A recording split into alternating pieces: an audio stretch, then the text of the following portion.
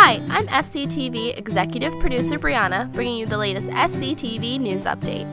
Did you know that the town of Scituate will be holding its annual town election on Saturday, May 30th, 2015? Many of our town's most important positions will be up for election, including positions to be held for 1 year, 3 years, and 5-year terms. Among these, some of the positions that will be on the ballot are a selectman, a member of the planning board, a member of the school committee, and many more.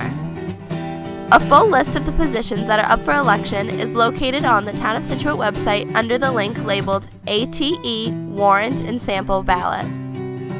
SCTV urges all Scituate voters to remember the importance of this election and the impact it can have on its citizens. As always, I'm Briana from Scituate Community Television, and I'll see you next time on SCTV.